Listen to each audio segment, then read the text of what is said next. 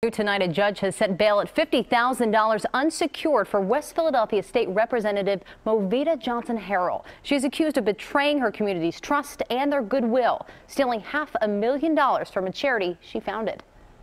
I stand before you today disappointed and disturbed. Pennsylvania Attorney General Josh Shapiro has gotten used to disappointment. Her theft knew no bounds. State Representative Movita Johnson-Harrell is now the 60th public official that Shapiro says his office has filed charges against. In 2006, Johnson-Harrell founded a nonprofit that was supposed to help the mentally ill and poor who were fighting addiction. But Shapiro said she was using the nonprofit as a personal cash grab, stealing $500,000 from it.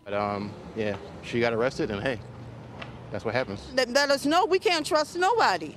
We can't trust no one, you know what I'm saying? Disappointment has also become familiar to those living in the 190th district. Johnson-Harrell was elected in March in a special election for the seat left vacant by Vanessa Lowry Brown, who was convicted of bribery. It's supposed to go to the inside, back into the community, you know, to help the people, not to help themselves. So where did the $500,000 that Johnson-Harrell is accused of stealing go? Well, Shapiro says it went to buy designer clothes, furs, a Porsche, pay back mortgage payments, and to fund lavish vacations. Shapiro added that she used it to fund her campaign and to contribute to Philadelphia District Attorney Larry Krasner's campaign. On Wednesday, Krasner's office said they donated her $2,500 contribution to a Philadelphia nonprofit. In response to the charges, Johnson-Harrell made a statement through her lawyers. Quote, "I'm saddened and dismayed by the nature of the allegations brought against me today. I vigorously dispute many of these allegations, which generally pertain to before I took office, and I intend to accept responsibility for any actions that were inappropriate."